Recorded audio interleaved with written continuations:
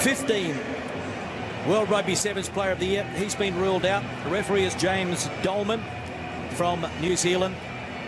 Cecil Africa and Kyle Brown are both on the injured list back in South Africa.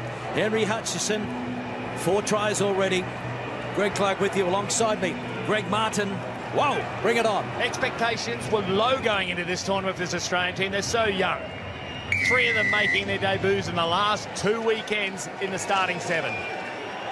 So Stannard gets this underway. Good steady take from Cocker Smith in his final tournament before he heads to the Lions in Super Rugby. Penalty goes against Australia. So Dry takes it quickly. And Dupria turning it back to Hedold, who's been in very good form. Sinatla. They can't give him any space, but the support play is good from Dry. This is a wonderful build-up now. Dupria getting the pass away. What a start, South Africa. Cocker Smith got the penalty, and now they've got the 5 points with a kick to come. Terrific start. Oh, within 14 passes, South Africa has shown the young Australian team this is what it takes to be the #1 team in the series.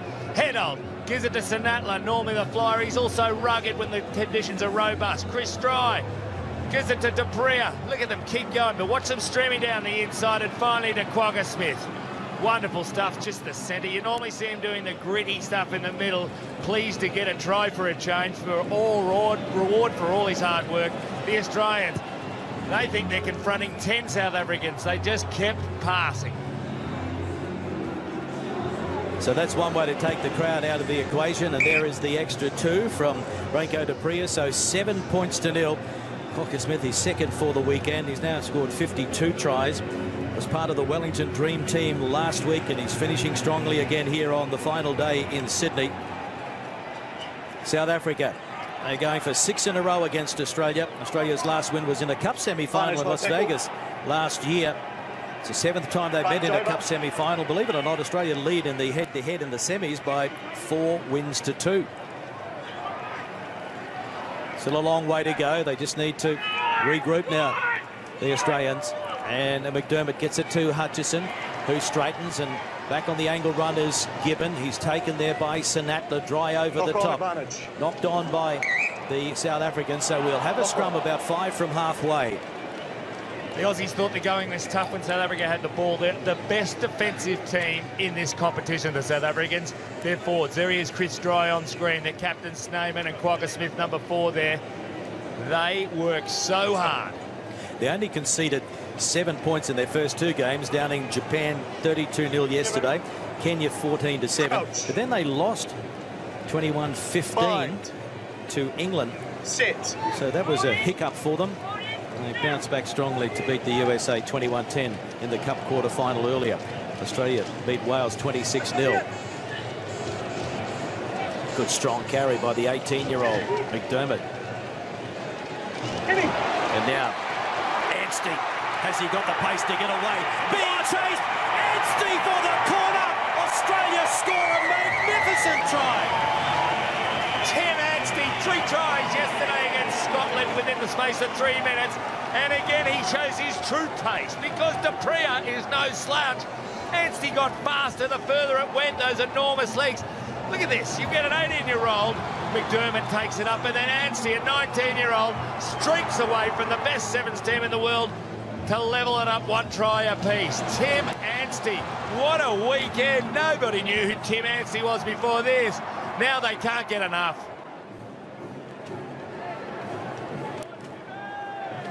Andy Friend, the Aussie coach, knew who Tim Anstey was. He went searching for some youth and he found it. And so Stannard's conversion from out wide, not his best shot this weekend, but they've hit back, and it's 7-5. 3 minutes remaining in the first half.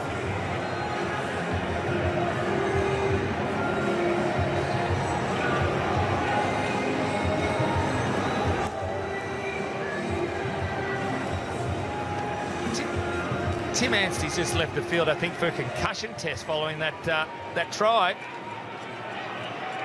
We'll try and get an update on that one, but a long kickoff by Australia on that occasion, hoping to pin South Africa down inside their own territory. But Branko Dupria has other ideas, and he sends it down. The sweeper. Often this will show the attitude. How many players get back? How many Aussie players get back with Stannard?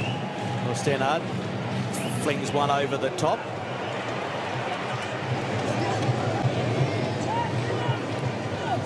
So Anderson goes to ground. Now it's Hutchison asking some question. Hutchison through the gap. Offloads. Adams trying to get on the outside of Dry. He kicks it back in field. The chase is on. Herdold. Did he take it back? No. Gets to his feet. And the penalty goes against the chaser, Alex Gibbon. Oh, Gibbon's got him. A lot of the crowd are booing. They don't understand. You can't get him in a neck roll, no matter whether it's an accident or not. He's got him around the neck, and that's what they're trying to stamp out of the game for safety's sake. Step. Wow. Mick Adams down the sideline with a stutter step and then a midfield kick, centre field kick. You wonder how this young Aussie team had coped. They're coping magnificently in the first 6 minutes. It'll be a line out inside Australian territory. South Africa to throw in. This is the business end of the half, where those old hard heads up front in the line out will squeeze the Aussie boys, and then they're speed out wide. In the 3 previous events in this World Series, South Africa appearing in every final, winning 2 and losing 1. They lost to England in their home final in Cape Town, second stop of 10. And the winner of this one will play England in the decider here in Sydney at the HSBC Sevens. And strong tackle. And it's going to come back for South Africa now. Advantage. Throwing the ball on the ground. Well, the Australians are just going to have to keep an eye on the laws and not allow South Africa to piggyback their way upfield. Penalties conceded 3 already. Yeah, it's a matter of timing. Reached out there. Thought he was still time to do it. Dupria giving it to Herdold, who's been in great form, and now Smith across to Sinatla. Smith, Dupria. He's kicking ahead for the chasers out wide, and Stannard has to get back. The sweeper. The race is on. Nell claiming Stannard straight away. Penalty goes against Australia. It was a beautiful chase by the South Africans. Holding on as a call. No one back there. Stannard blowing up at the referee, but on the line. I've never known a referee to change his decision. Yeah, time to defend, not to argue. It probably bought his team a couple of seconds, though. So now, Dupria. Close to half-time. Out to Sinatla. And Ciabello Sinatla got it down. His 8th try, matching his 8 tries that he scored in Wellington. And that's what they can do to you. That's the poise. That's the poise that comes from a team that's played together this much.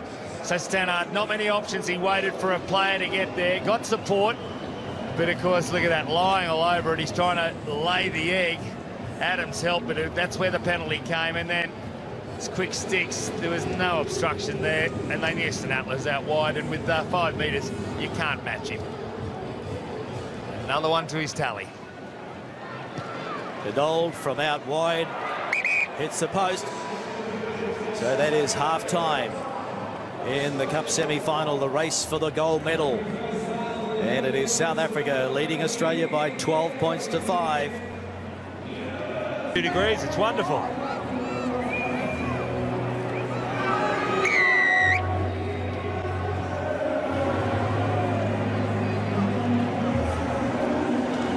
Second half underway. Can the Aussies break this 5-game losing streak against the Blitzboks? Nell makes the tackle on Hutchison. Adams, crossfield he goes, trying to pick up the youngster, and they were playing advantage. It was a high tackle, so Anderson couldn't control it, but they'll come back for the penalty. That's the tactic they're called upon by Andy Friend. Coming back on the angle, you won't get around them. And that one is into touch, picking up some good metres there. James Stannard. Got to be one of his best tournaments in recent seasons, Chucky Stannard. The word reliable, that's the one. Such a dependable person to have when you've got so many young players. You need an old hand like this man, Stannard. So Stannard across to McDermott, and now Hutchison showing, going, but Hedel didn't fall for the dummy. Super defence. And advantage is being played here. Offside. No, didn't take it on the mark. Have to come back, and that will allow South Africa now to reset their defensive line. So he might put it into the corner. They like to play their set moves off the line-outs, and that's another good touch finder. So they'll take the line out, over to 12 metres out.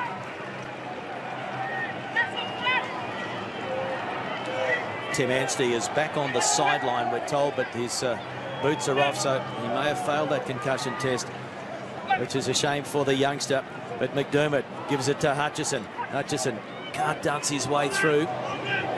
It pops out for McDermott, who throws the dummy, taken by Chris Dry, who's over the ball, and there's the extra roll, and that's just a rookie error. Roll the extra roll to try and buy a bit more time. And so when you get into the 22 against the blitz box, you've got to come up with some points. But now we're going to we call back, I think, for a forward pass, but now a yellow to Mick Adams as well. So they're down a man, Australia, and they're down youngster Tim Anstey, who scored the early try through injury. Yeah, a lifting tackle. Oh, that's reckless. That is reckless. It's got to work both ways for us. What's happening when you penalise? Yeah, forward pass if you're wondering why, but they get the penalty. Dylan Sage call back. Adding yellow insult to his injury. Now is the South Africans' chance. The Aussies have got to work harder than ever with only 6 players. Anstey on the sideline. What a prospect he is. A young man with a huge motor plus speed. That's why we've got the break. 2 18-year-olds, 4 19-year-olds, 1 20-year-old in the Australian squad. Still got the likes of Nick Maloof and Tom Lucas and Lewis Holland and Ed Jenkins, Jesse Powder here to come back from the injury list. 22 players have been used by Australia in the 3 previous events, and now this one. So they're down a man. Mick Adams, because of that lifting tackle, the tackle that went wrong. I'm sure he didn't mean to do it, but you just got to be careful nowadays. They're right onto that one, the referees. Head on. Starts to move. Wide ball, running onto it as Dry. It's a big man and he's got some pace, but this time Gibbon comes across and makes the tackle. Head on. Hutchison over the ball. It pops out for Australia. And now Stannard. Stannard pulled down from behind by Speckman. Stannard. Now it's McDermott back into Gibbon. Gibbon, desperate defence by the blitz box. And Taylor. They set it up again. Gibbon. This is Anderson. Stannard.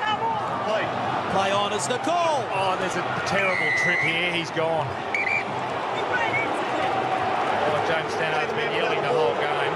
Well, they're down to 5 now, Australia. Oh, they needed a score. The problem is Tate McDermott is injured as well. He was out on his feet, didn't participate, so they're already playing like a 5. He's still hurt. They've virtually got 4.5 out there. This is certain try time. Cynical play, the call, and now the blitz box can really seal it now.